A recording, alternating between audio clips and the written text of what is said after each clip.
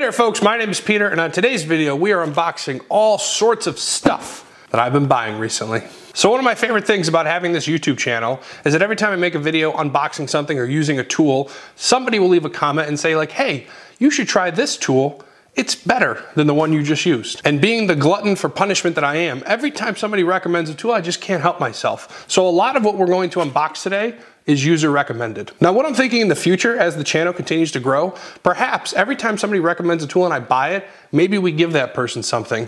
Could be a piece of Hey There Folks merchandise, should we ever have some, or something similar. If you all think that would be an interesting idea, be sure to leave a comment. And while you're at it, don't forget to like this video and subscribe to the channel. We do unboxings, we build stuff, we have a lot of fun, and I think you'll really enjoy it. For today's unboxing, I'm gonna be using my new Snap-on knife. This thing's super cool. I've been leaving it in my toolbox as of now, but I'm thinking over time it may make its way into my man purse, CRKT blade. Beautiful product, and of course we like all things Snap-on. We don't actually have any Snap-on today, but don't you worry. That April flyer is coming out any day now, and I'm sure we'll be picking up a few things. So the first couple things that I want to get into are not things that I bought new, but rather that which I bought used. So around my house, twice a year about, there's a big barn sale and they've got tons of stuff there, a lot of tools, bunch of different tchotchkes and things of that nature. And as I learn more and more about tools, I know, or at least I have a better sense of what to look for, both from the perspective of like, hey, I would like this stuff in my toolbox, but also like, hey, I really appreciate Made in USA tools. I would like to collect this, so to speak. So I picked up a couple things here. First things first is this Eklund Tool Allen key set. Now this is made in USA, and when I inspected it, it looked like every little key here at the end, I don't see any of them as being rounded, which is super nice. Of course, there is some rust on here, but I don't know, these things are probably 50 years old if I had to guess. This was $2. So what I'm thinking is we'll drop this in the ultrasonic cleaner. It'll come out good as new. You know, I'm actually looking, what I may do is the Allen key set that I have in my truck, which I've used a handful of times, is the Allen key set that I bought as part of an archery toolkit. I do have a bow and arrow still, but I don't really have room to use it anymore. So this may wind up in there. The next thing that I found, and here's what's interesting. So if you watch Doc, Last Best Tool, I reference him in pretty much every video because, to be clear, he's about my favorite YouTube channel. He talks about like, hey, here's how you can recognize a Snap-on screwdriver handle because they don't always say Snap-on.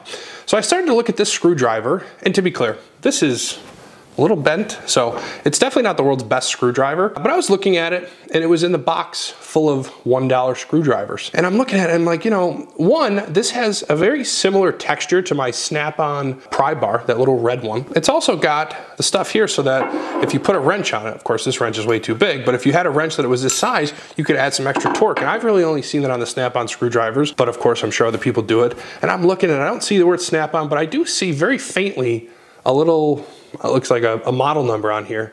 So I Googled it, and it turns out that this is actually a Mac Tool screwdriver. So I picked it up because for $1, even if it's a little bent and maybe even a little bit rusted, I'm okay with it. It looks like we're looking at like maybe a PH0 here, but the handle is really nice. And who knows, this is something that if I ever go into a Mac tool truck and build a relationship, perhaps I can get something like this warranted. But for now, for $1, I don't think you can beat it. Next on our Made in USA used tool journey is this SK Tool wrench. So we've got our box end, we've got our open end. This is a 15/16 Made in USA. I don't have any, well, that's not true. I guess I have some SK tools. I picked them up from my grandfather. I took them out of his garage not too long ago. You know, when it comes to wrenches, my view is like, you can find a lot of wrenches, and I think he actually had a couple more. I didn't find any Snap-ons, but if I did, I would have bought them. So I picked this one up. It seemed like it was in really good shape, and it was a size that I do not currently have. Now, is it a size that I really need? I don't know. But this was also, I think, $1 or $2. So why not? Lastly, in our Made in USA used bucket is this coping saw, and this is a Great Neck. So Made in USA. I've never owned a coping saw, and it just seems like something that could come in handy someday. And it's in pretty good shape. I mean, the handle still feels pretty good in the hand. There's no major chips taken out of it. Of course, this is a little bit rusted, but we'll knock that off, no problem. As far as the blade, obviously that needs to be replaced, and I don't know what size this is, or frankly if they even make them in this size, but I'm hoping that they do.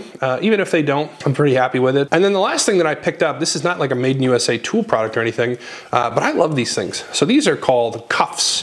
So you kind of So you undo them like this, right? And you can put your extension cords. Like the other day, I had a big bag of dog food, and I just, once we opened it and we poured it into the container, there was still some left that you wanted to cinch together. I think I ended up using a zip tie, but of course, this would have worked a lot better. I bought these in what I thought was a size about this, but they ended up being much smaller. And I did a YouTube short where I used them to hold my bungee cords. So I love stuff like this. If you can find it cheap, great. On Amazon, they're a little pricey. This one seems to be of a high quality, which I'm super excited about. I didn't have anything specific that I wanted to use this for, but stuff like this never goes to waste. All right, so now let's start to break into our boxes. And oh, by the way, if you're checking out this hat, this was also a recent pickup at a vintage store. I've gotten into NASCAR a lot recently. I've been watching a ton of YouTube videos and watching every race. So if you have any recommendations or tips and tricks with respect to NASCAR, be sure to leave them down below. My favorite driver right now is Joey Logano. He's sponsored by Snap-on. Probably a little bit of a coincidence there. Super excited for the upcoming race in Richmond, so looking forward to it. So digging into our first package here from Amazon, this actually has a number of things in it. Now this is for an upcoming project. I'm not gonna dig too deeply into what I'm gonna use this for, but again, subscribe to the channel. This is going to be used on my, my Kawasaki Mule, the UTV, because the battery in those things just does not want to seem to last. Now right now I have the battery hooked up to a tender because I don't use it during the winter, but I want to be able to keep it on the tender while it's in the vehicle all summer long. So this kit, which is the battery tender quick disconnect ring terminal, and then we've got an extension cord for this type of connector. I'm not even really sure what it's called. And then this little number is a 2-pack. So this is the female end, this is the male end, and maybe you can sort of figure out where I'm going with this, but I'm definitely gonna do a video when I take this project on. Right now the battery's still out of the Mule, but once I get it all set up, I will take you all along for the ride. I'm hoping this works. This all looks like pretty heavy duty material, so I'm excited about it. The battery tender itself has been working great, so I'm hoping this will make it just a little bit easier in the summer so that I don't have to hold my breath every time I turn the key, because for whatever reason, and I just put a new battery in it, they just don't seem to last. And I don't have any accessories or anything like that, so I'm not sure why that is, but that is my one complaint about the Mule. So a bunch of stuff for an upcoming project. Be sure to subscribe to see what it is. Next, we've got another package from Amazon. Let's see what this could be.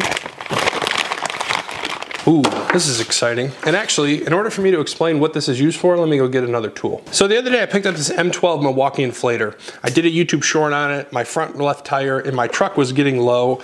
I really hemmed and hawed in the store about, do I go M18, do I go M12? Chances are I'll end up getting both eventually, but for now, I really wanted the M12 to be the thing that worked because it's so much more portable. Now what I love about this is that it has the Schrader valve built in to the cord here. So you just twist this on to your valve stem. You then type in the PSI that you're looking to get to, you turn it on, and then the machine turns off once it arrives at that PSI. What's bad about it is that both as you're screwing it on and screwing it off, you're gonna lose some PSI. So that's where these products come in. Now, as usual, our friend Doc over at Last Best Tool did a video about this very recently, and this is called the Lock and Flate, made in South Africa, believe it or not. Although this one looks like it's built in West Lebanon, New Hampshire. But anyway, what this is that we're gonna use this to go into our Schrader valve, and then this piece will go on top of this.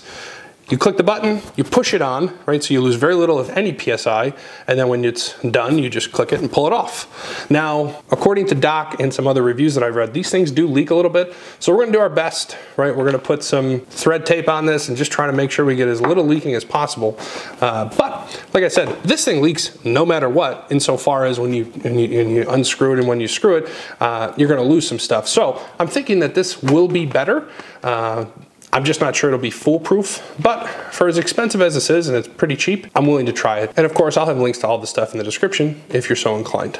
All right, let's get into some of these Home Depot boxes here. All right, so this is the Milwaukee Packout. They call it the plier rack, but I actually have no intention of using it as a plier rack. Instead, I want to use it for safety glasses. So what I'm thinking is if we clip those on there like that, we can have a full row at the bottom and a full row at the top. You can never have too much safety equipment on hand, especially glasses like this. I actually don't have a pair of safety goggles that I actually really like.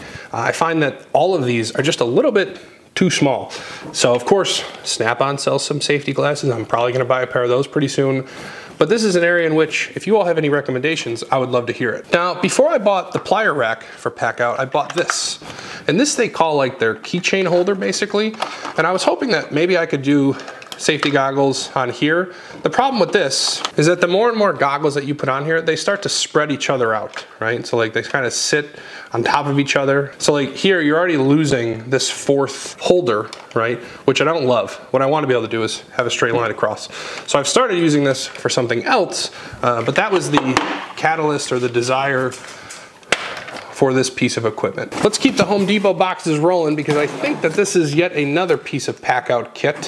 What I'm realizing about PackOut for home storage is that there's a handful of items that make a lot of sense and you kind of want doubles. So this is what they call their compact wall basket. I've got another one behind me and it just holds all sorts of stuff. Like the one I have right now, it's got my meat thermometer and gloves and just a bunch of stuff that I use for grilling specifically.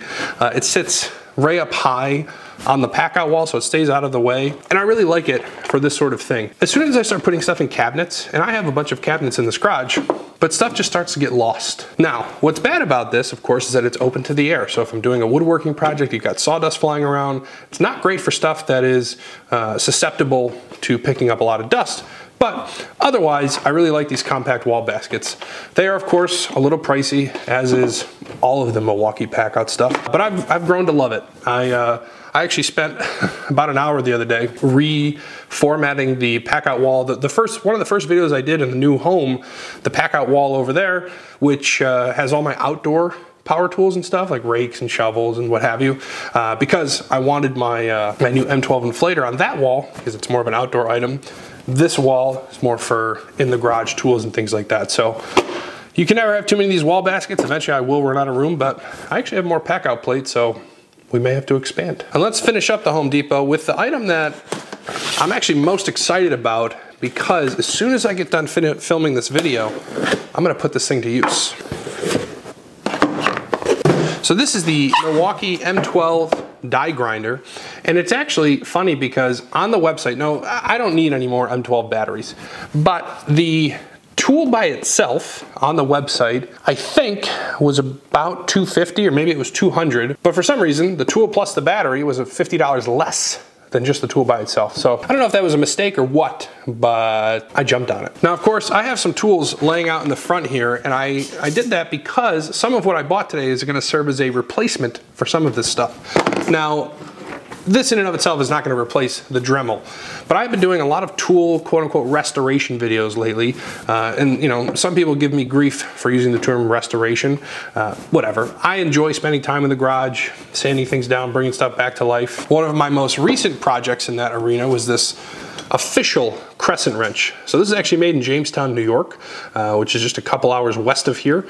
I don't know how well you can see it, but of course we're getting a nice shine here on the end. I mean, I spent hours sanding this thing. And of course the process that I typically follow is I'll throw it in the rust remover, I'll throw it in the ultrasonic if I need to, then I'll take a wire wheel to it, and in this case I did some sanding, some polishing, what have you. Now, the wire wheel is still really good for certain projects. For example, on this tool, the thumb screw, it would have been really hard to get anything but a small wire wheel in there. But the thing that stinks about the wire wheels, whether they're the small ones like on this Dremel or the big ones like I have on the bench grinder, is that these little shreds of metal fly everywhere, right? They get stuck in your clothes. If you don't have your safety goggles on, they're gonna get stuck in your eye. So you definitely have to wear your PPE when you're working with stuff like this. But right now it's my only mechanism with which to knock off rust and to sort of clean things. And that was the main catalyst for wanting to pick up this machine. You can buy many attachments. Spoiler alert, I have a couple in these bags over here for knocking off rust, right? Scotch-Brite pads, all sorts of stuff, paint, right? This tool is great for that. It's got 4 speeds, came with the battery, it's pretty cheap. So let's open up these pads and see how it works. Now I actually went a little bit overboard with the pads because on Home Depot's website, they sold this pack from Mibro, and this has basically one of every different kind of attachment. But I felt pretty confident that all I really needed was the basically the Scotch-Brite pads. So in this package, that's exactly what I bought. on Amazon, they sell, I think this is maybe a 50 pack of basically the fine, extra fine, and coarse Scotch-Brite pads. So while we're here, let's open this up. The kit comes with 2 wrenches, looks like a 1/2 inch and an 11/16. So you've got your safety trigger here, right? So you can't depress this thing, like if you have it in a tool bag or something like that, it's not gonna depress accidentally, but as soon as you flip this up and you push it back, you're in business. And then on the back here, it's got your 4 speed settings. You've got 10,000 RPM, 15, 20,000, 24,500. To be clear, I don't know which one I should be using for the Scotch-Brite paint removal stuff, but we'll just trial and error it and see what happens. Get our safety goggles on. I wasn't necessarily planning to make use of this during the unboxing, but I guess we'll try it. So maybe we'll start at 15,000. So this is just a piece of the vise, and you can see some of the green paint is still on there.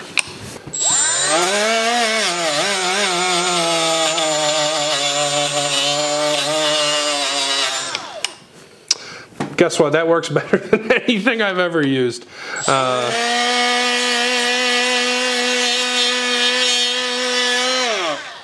Wow.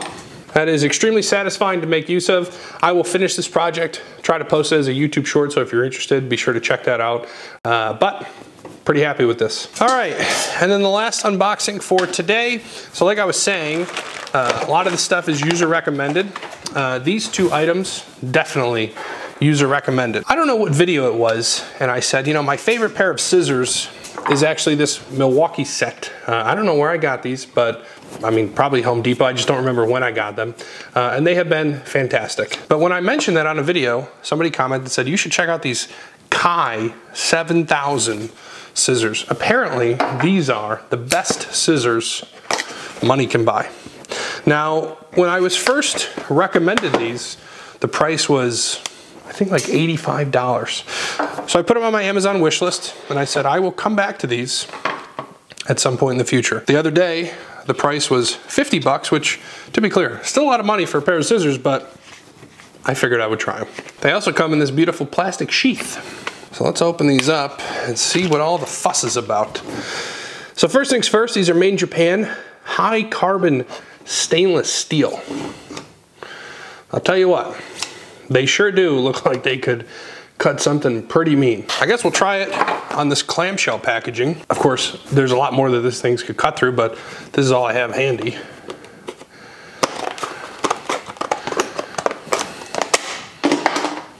Seems like I made pretty quick work of it. How do the Milwaukees do? Try this again. Guess what? They cut through this a little bit better than Milwaukees. They're also a little bit nicer in the hand. The Milwaukees, you really have to work to open and close them, whereas with these, you don't have to apply the same pressure. And of course, you get presumably a little bit more leverage, right? Just because they're so much bigger. So you can sort of see the side-by-side comparison there. So I don't know. I don't remember why the person recommended these other than, hey, these are the best scissors money can buy. I believe you, and now I have a pair myself. So there's our M12 battery that we basically got for free because, like I said, it was $50 less just to buy this. So thank you to whoever recommended that I pick up these scissors. They are seemingly very sharp. Again, I really appreciate how much easier they are to work with. As I'm going side by side, these require just a little bit more in the hand than these do. So KAI 7300, I'll have a link in the description below if you're interested. Very high quality scissor. And then the last item in our unboxing today, I actually cannot get over how small this is. So in my most recent video, in which, I don't know if you can, you can't really see it, I did the lighting underneath my Husky workbench. Fantastic project. Check it out if you haven't already. I really, really enjoyed both the result as well as the filming. Now in that video, I was using my bench soldering iron. I have another example of a soldering iron here. This is again the first Snap-on tool that I ever purchased. I still very much recommend this because it's not just a soldering iron. It's a heat gun, it's a plastic welder, it's a hot knife, so on and so forth. But in a comment on that video, somebody recommended I check out this Pine 64. This is called the Peinzel. Peinzel. Little baby soldering iron. On the website, it said that this thing was pretty small, but this is even smaller than I thought it was gonna be. So the little case that it comes in, first things first, I wish this had a nicer case. When I saw the picture of this, I assumed that this was like a sort of permanent case. And I guess in some ways it is, right? It's sort of like the Kaizen foam or whatever that you could store tools in. So you could certainly use it like this, but at this point, you're probably gonna wanna keep this box around so that it always stays in one place. But this is a 2-piece system. So here's the handle, and then here's the business end. I guess it just kind of sticks in there like that. Wow, this thing is actually super cool. I would say that this is a similar form factor to like a bigger pen, like maybe if you have a Mont Blanc or something like that, but definitely pretty small. Now I think you can power this in one of 2 ways. I'm actually have to go to the instructions because I don't really know. So I guess from a power perspective, you can both plug in USB-C as well as just your regular old, I guess, DC power plug. And then the output power is dependent upon the input, which of course makes a lot of sense. But they give you a nice little chart in the guide here telling you if you want this much power out, this is how much power you have to put in. It's got 2 buttons for plus and minus in the temperature. This is actually running, what do they say here? This is running Iron OS firmware. Which means theoretically you may have to upgrade this thing from time to time if there are bugs or maybe just new features. But pretty simple, and again, the way that this feels in the hand, if I were to compare this to like this thing, right? Massive difference. And even just like the benchtop soldering iron that I use, that's also much thicker, and when you're dealing with like the smaller LED wire strips that I was dealing with, much bulkier. So I really appreciate having this in the kit. Wasn't that expensive. I want to say it's about 40 bucks, and I'm looking forward to putting it to use in a future video. So thank you all so much for watching. I love unboxing stuff alongside everyone. 1, because I learned stuff, people leave comments and they recommend new products, and 2, because it feels like Christmas. Every time I get to come and unbox stuff and talk with you all about what I purchased and how I'm planning to make use of it, I just think it helps keep the channel going. So be sure to like, comment, and subscribe. I will see you all on the very next video.